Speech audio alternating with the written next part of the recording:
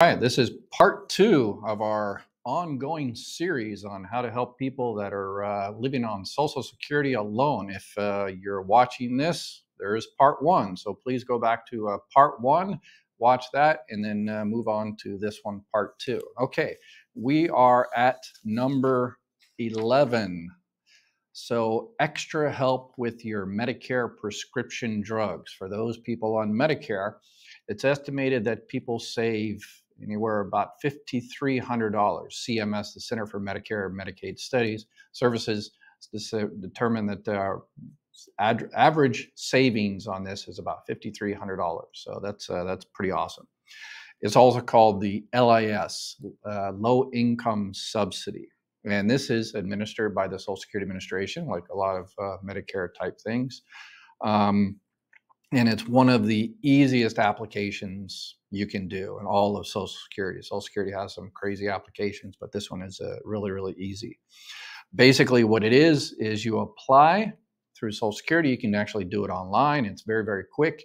And if your annual income and resources, again, this is a low income subsidy, are within the allowable limits for 2024. We're looking at a 21,870 for an individual. If you're a married couple, you're looking at about $29,580. They go by the previous year's, how much you made the previous year. And the resources, you have to be below about $1,700 for single, about $33,000 for a married couple. So there is an income and a resource limit, and there's tons of questions about, okay, what counts as income, what counts as a resource, and what do I say about all these programs? Apply. Be honest, tell them your actual income, because they can look it up, and Social Security can look it up in the system. As soon as you apply for this, they have access. You have to give them the permission to access some of your accounts, and so they can immediately see, if you've got, a couple of $100,000 in the bank, and they will deny your application. So be honest, tell them what your income and resources, and if you qualify, then your prescription drugs will be, a lot of them will be zero. You'll pay, they just changed the law. They made this a lot better recently. The plan deductible will be zero. There's going to be a reduced amount for generic and brand name drugs. And one of the things I tell people about this, about the prescription drug plan, is people tell me all the time, they say, well, no, I'm not taking any drugs. They're 65 years old and they just apply for Medicare. And, they apply for Medicare Part A and then Part B, and they call me up and they, want, okay, what's Part C, what's Part D, what are Medigaps and all that. If you're interested in all that, I'm also licensed in all 50 states to enroll people in Medicare. So I did that the first year because a lot of people requested I help them with that. I've kind of moved away from that personally, because I want to kind of do the wide range of activities, do videos like this, and answer people's questions. But people still need correct information on Medicare and all the rest of it. So what I've done is I've set up a network of people that I've kind of vetted and that I trust, and that are not pushy, and that are what are brokers. When you talk to any type of Medicare or any type of insurance, because after all, Social Security is insurance. If you got a Medicare card, look on your Medicare card. It'll say hospital insurance and medical insurance. RSI that's what retirement survivors insurance is. Disability insurance, SSDI, Social Security Disability Insurance. SSI is not an insurance, that is a welfare program, as I mentioned. But all of these are insurance. You pay your premium essentially all your life through FICA, and then you collect it when you turn 65 or you became disabled or surviving, spouse or children or whatever the case may be. So Social Security is essentially insurance. But it's not enough. So, and I can tell you through the one thing about working at Social Security, for decades and helping hundreds and hundreds of thousands of people out in their critical points of their life when they're filing for disability, they lose a loved one, they're going for retirement, is when they come into Social Security, we're able to look at their entire life. We print off their entire work history, where they worked and how much they made. We ask them about marriages, because we want to find out entitlement for if anybody else is entitled on their record. So we've got the entire lay of the land, and that's good because we're being thorough, but it's also kind of we can see kind of a cautionary tale of what people prepared for or didn't prepare for or couldn't prepare for, and I can't tell you how many times people have said, I wish someone had told me that last year, or 6 months ago, or before I filed, or 30 years ago. I've got a video that I made about, it was kind of directed to people under 50 years old, based on my decades of experience helping people out and them telling me, oh, I wish someone had told me that a long time ago. I made a video on that, putting all that information in that video. So I'll put that under in the description down below. So in terms of Medicare, if you're interested, I've got a network of people throughout the country that I know and trust. And so if you're looking for someone to help you sign up for Medicare Part D, Part C, which is the Medicare Advantage plans, the Medicare Supplement plans, also called the Medigap plans, which, as I'll talk about, I recommend those over a Medicare Advantage plan, if you can afford it, if it's within your budget. And it's no extra cost to you. It's if you sign up directly with a company or any other broker in the country. And I recommend brokers rather than agents. There's a fine difference. An agent, it's kind of like the old Henry Ford thing. You can have any color car you want as long as it's black. If you call XYZ insurance company and you ask them what's the best plan, obviously they're going to say XYZ insurance company is the best one. Yeah. But a broker shops around. A broker doesn't work for the insurance companies, they work for you.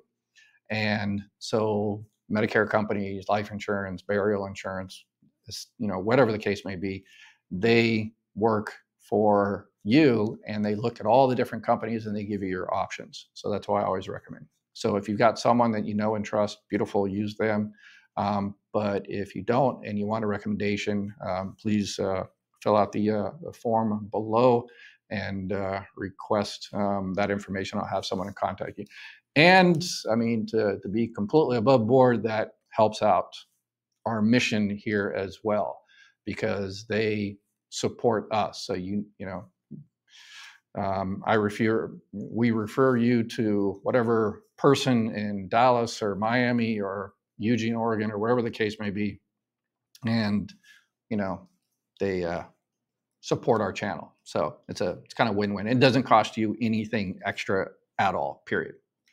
All right, so Medicare prescription drug, even if you're not taking prescription drugs and it looks as though you might be eligible to get this, apply. Even if you say, well, I don't need really help with prescription drugs because I've already got Part D, and if I got this one generic drug and it only costs like $1 a month, or it's I get it free, so I don't need extra help. Well, that's today. What happens when something happens? You fall, or you get sick or something, and the doctor gives you something very expensive, some brand name drug that costs $600 a month or something. So that's why you should apply for the extra help now, to go through the whole, kind of bureaucratic rigmarole, get it approved, and then it'll just sit on your record. It'll sit on your Social Security Medicare record, and it'll just sit there. And obviously you'll get the free premium. Even if you're paying, 50 cents a month, there's a Medicare Part D plan out there that costs like 50 cents a month, $1 a month or something like that.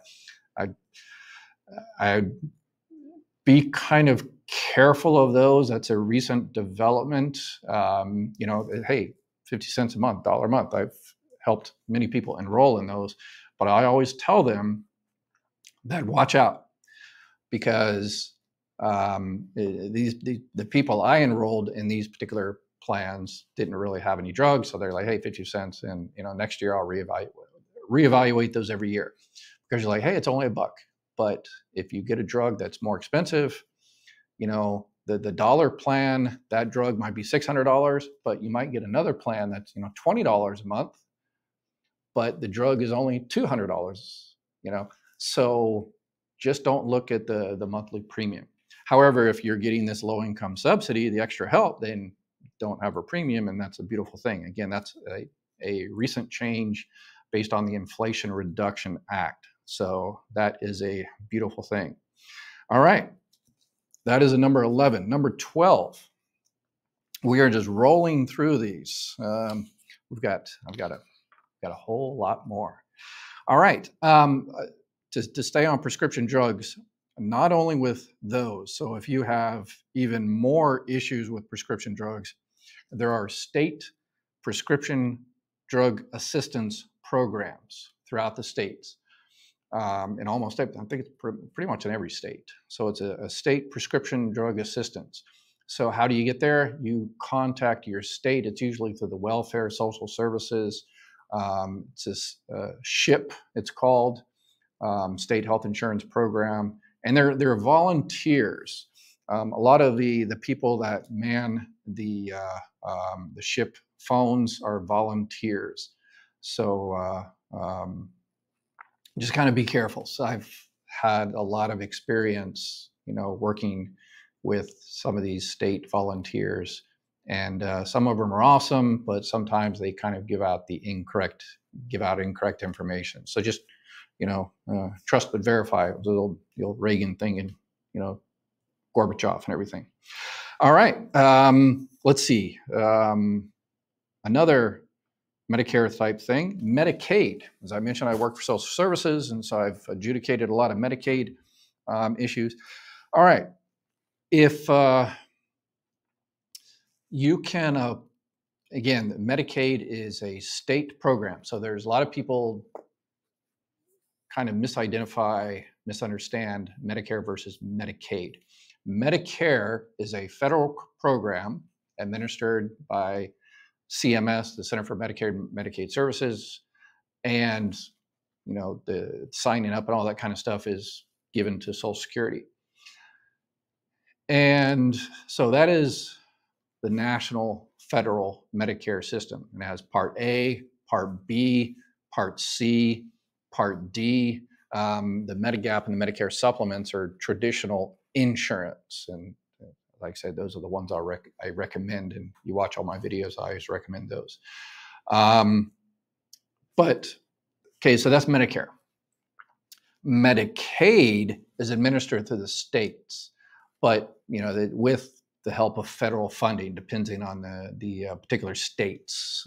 Some states get more funding, the other states get less funding. Okay, so Medicaid is a state program, and what a lot of people don't understand is you can have Medicare and Medicaid. So you can have Medicare, again, Medicare, there's deductibles for Part A, and there's a big co-insurance for Part B, again, that 20%. And so that's why people get like a Part C or a Medicare supplement, and the Part D and all that to fill all the gaps. There are 6 major gaps of Part A and Part B. You can watch my videos on Medicare and how that all works. But people that can't afford that, for instance, the 20%, what they can do is they can apply for Medicaid. And so there's millions of people throughout the country that have Medicare and Medicaid. Again, you can have both of them. So, and one of the beautiful things is there's this program called the Medicare Savings Program. And the Medicare Savings Program it's adjudicated, it's federal funding, but it's adjudicated by the states. So you apply through your state, the Medicaid through your state, social services or welfare or whatever the state, your particular state calls them, you call them up and you just say, hey, I've got Medicare, I can't afford my Part B premium, I can't afford the co-insurance at 20% and all the rest of it if something happens. And they will take an application for Medicaid, and there are several levels. There's QMB and SLMB and QIs, and yeah, it's it's government. Again, what do you expect? But there's all kinds of different levels. So depending on your particular state, some states are a little bit stingier than others. But if you're approved, then the state Medicaid will pay for your Part B premium and cover a lot of the other costs, again, depending on what level you're approved at. And what do I say? If you're struggling, if you know somebody's struggling to, the Part B, and, they're, getting sick and they don't have very low income and they're paying all their money, on their premium, their Part B premium. And, because of that, they're not able to eat a healthy diet. Tell them, please, please, please call your state Medicaid office and apply for Medicaid, and the state will pay for the premium, and that'll put another 170, next year, 180, 190 again dollars back in their pocket, which is it's a beautiful thing. And, some people are, I talk to people and they're very proud and, I don't want to apply for welfare. I paid for Part A and I paid for Medicare throughout my life. So I'm entitled to that. So I'm going to get that. And I don't want to take Medicaid. I've heard this. You wouldn't believe how many times I've heard this, which is, it's a great sentiment, but these are people that really need these benefits, and, it's there for them. But you get people, I've talked to many people, they say, yeah,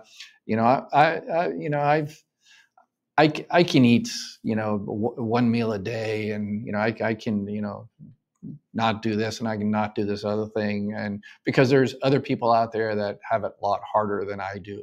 So they refuse the assistance that's going to make their life a little bit easier because they don't want to take it away from someone that they think may need it more, which is, yeah, you got to give it to them. You can't argue with that. It's a beautiful sentiment, but I still tell them, you're an awesome person. You're just a phenomenally awesome person, but, apply, please, make your life a little bit easier. So please apply. The most profitable companies in the country, corporations in the country, you've got, McDonald's, Walmart, and all these, I hate to, call out names. But these companies are not paying their workers living wages, and these workers are having to go on to food stamps and Medicaid and stuff. And so I did a video a little while ago. You can see it. It's the Walmart, one of the Walmart heiresses who lives in Vegas, got a humongous house in Vegas, and she's got just a phenomenal, one of the biggest yachts in the world. And where do you think the money? A lot of that money, in some respects, not paying the workers enough and moving the costs onto the welfare rolls, not providing the health insurance, not providing enough for the person to live on. So the person has to go to Medicaid and stuff. So, in some respects, those, that $1 billion yacht is funded by, state welfare, national welfare, Medicaid, and all the rest of it. So yeah, but that's just my 2 cents. And if, anyway, so there's that. So watch that video if you're interested in that. All right, that is number 13. Number 14 is, as I mentioned, this Part C, which is Medicare Advantage.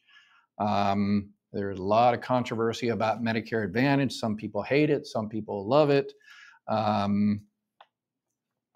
It's not a perfect program. So Medicare Advantage is Medicare, they call it Part C. There's some politicians that are saying, hey, it should not be called Part C because it's essentially the kind of an entry into the privatization of Medicare.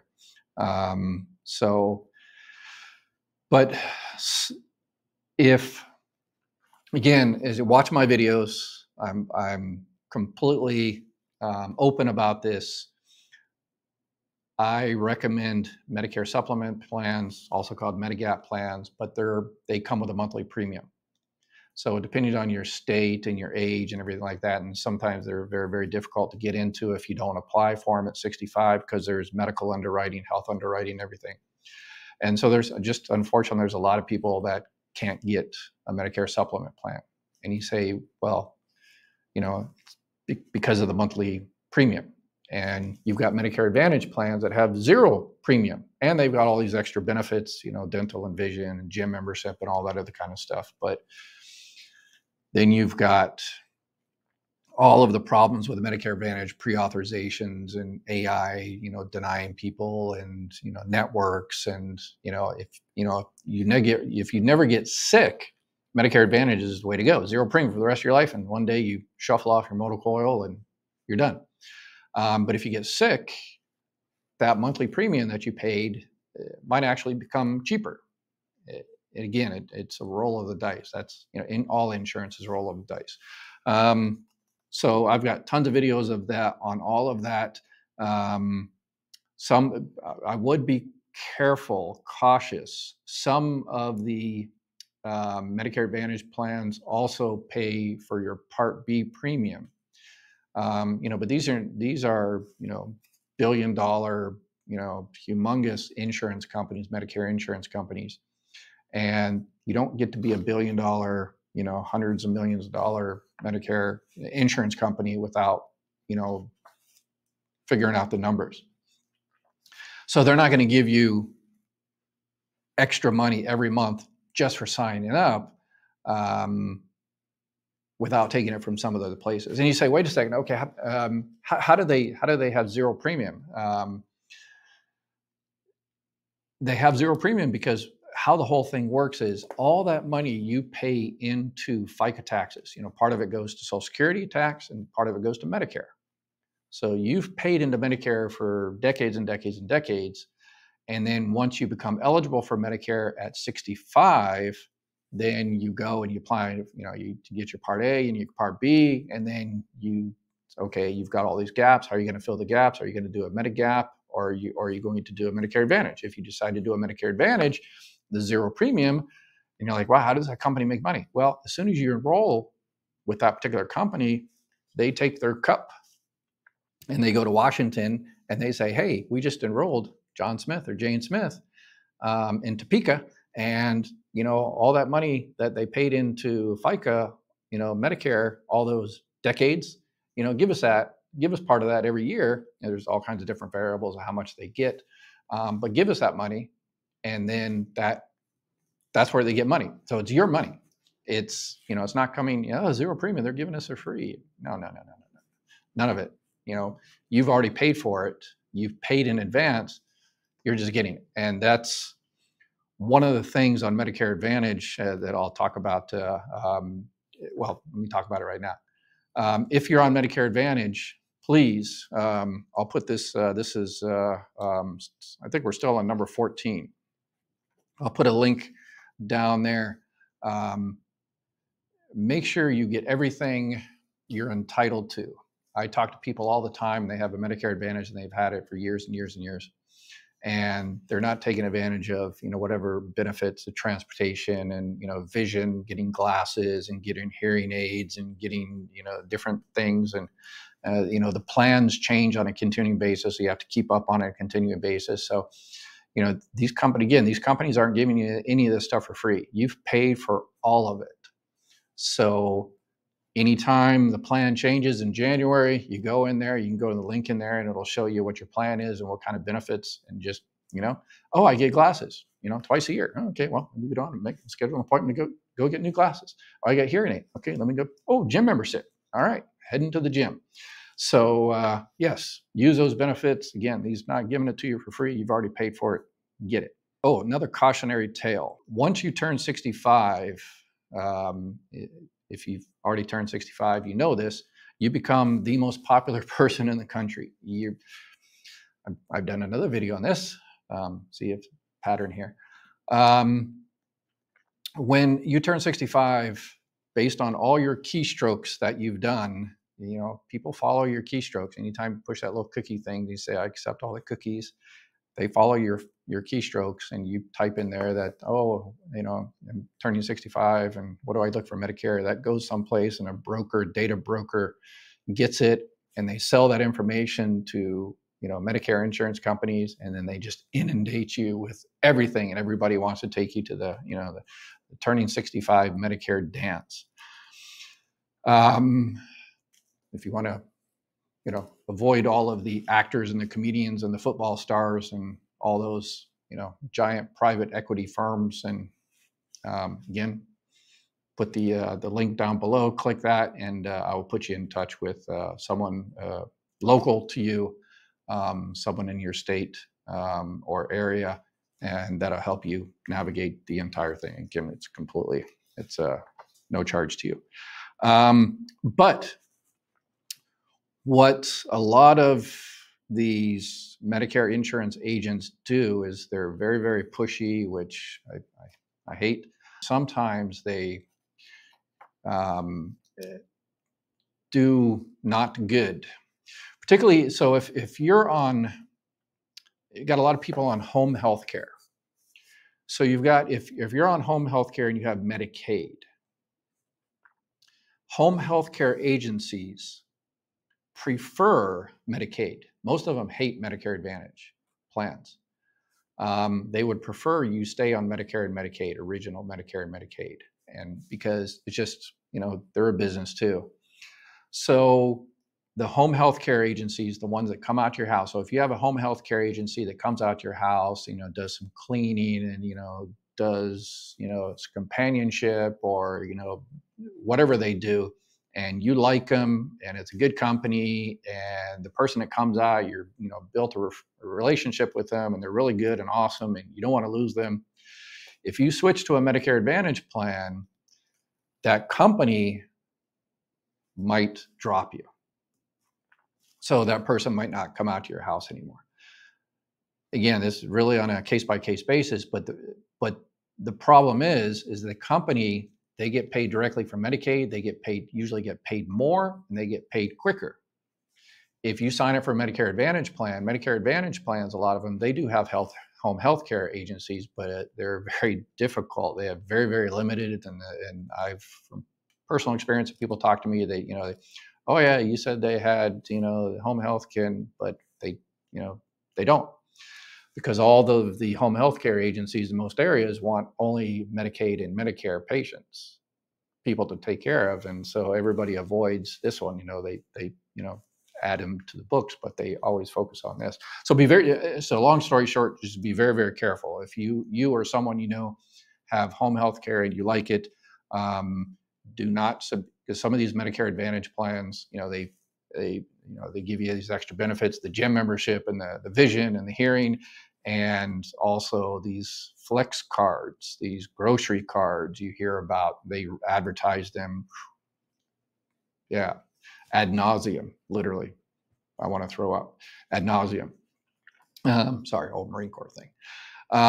But do you want, okay, these flex cards, I think I'm jumping ahead a little bit, but let's talk about these flex cards here. The flex cards or grocery cards, they're advertised. They just changed the law. The FCC, the government has just changed the law that previously you've had these companies on TV and the internet, and they say, hey, get your grocery card, you know, $500 a month, and, you know, pink unicorns and free ice cream for life, and call us up. And so you call them up and they say, oh, well, yeah, no pink unicorns or $500 a month for you because you don't live in this one zip code in West Virginia. You live anywhere else in the United States. But it's kind of you know, bait and switch type situation where they, you know, entice you with this, but then you call them up and say, oh yeah, it doesn't. So the government has finally come down and said, yeah, you can't do that. You can only advertise things that actually exist in the places you're advertising. So that's good. But I'm sure there's still going to be out there that, you know, people out there that, you know, do it. But so in terms of people with home health care, you know, again, is a $50 grocery card or a $100 grocery card worth losing your home health person coming in? So just be careful on that. All right, and then be careful on these flex cards and you know what's the old saying? If it sounds too good to be true, then it is. But they are a reality. People ask, oh, are these flex cards really? And again, I've done a video on this. Yes, there are flex cards out there. When I was doing, enrolling people in Medicare, I've signed many people up for, Medicare, a Medicare Advantage plan, particularly these dual plans for the people.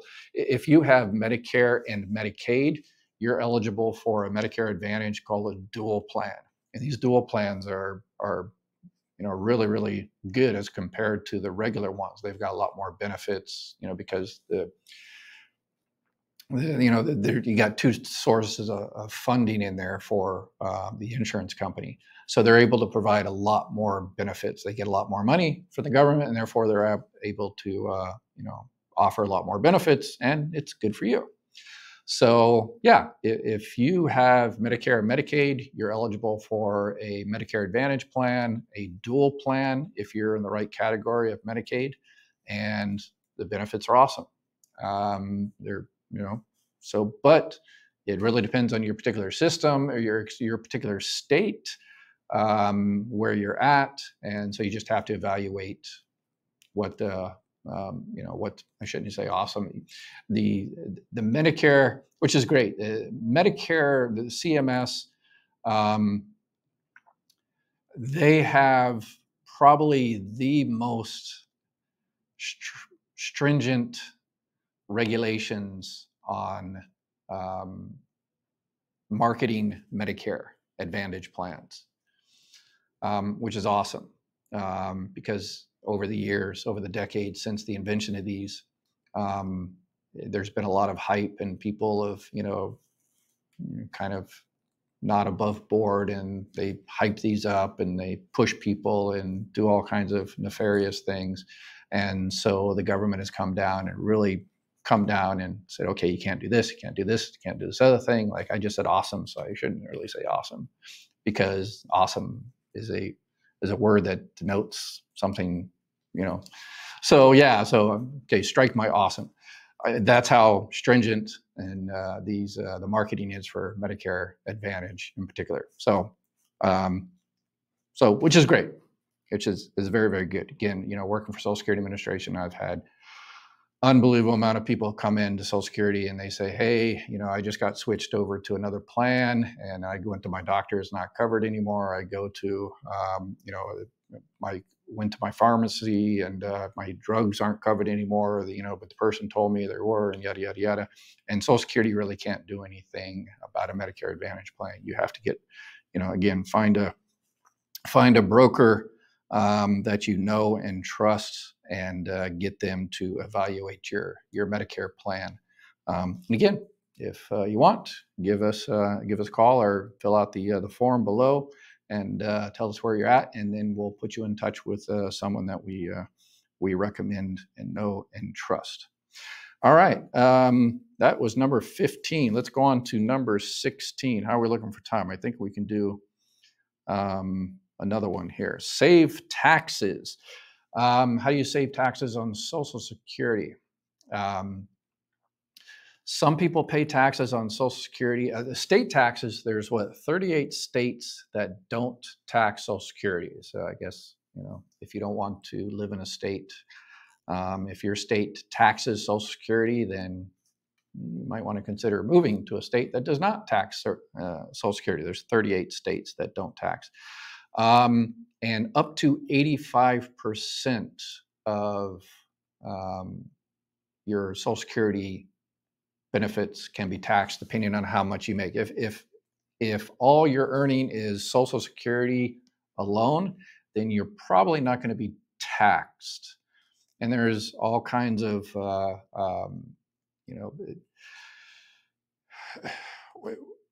one thing on, social media. Again, social media I think is great for something like this, but there's a lot of people take advantage of it and promise, the world and free unicorns and ice cream. there's always, politicians. There's some politician in some little small town of, Paris, Texas. Um, High Paris, Texas. That's where I went to high school. Population 25,148. I think it's still the same population since I graduated high school 10 years ago. All right, maybe a little bit earlier than 10 years ago. But anyway, but there's always some politician somewhere in the country that, in order to appeal to their constituency, to try to drum up votes, particularly when it's election season, they will, introduce some bill to Congress that will never, ever, ever pass. But it looks as though, they can go back, to Paris, Texas and say, hey, look what I'm trying to do for you guys. Vote for me. And people on YouTube and Instagram and TikTok or wherever the case may be, they'll pick it up and they'll put some sensational, thumbnail, as they call it, on the video and say, hey, you're going to get $2,400 more next month, and you're going to get, free ice cream for life. And then you watch it and it's like, it's some bill that some guy, some congressperson in, Paris, Texas passed that nobody's ever going to pass, that, introduced that nobody's going to pass. So watch out for kind of all that hype there.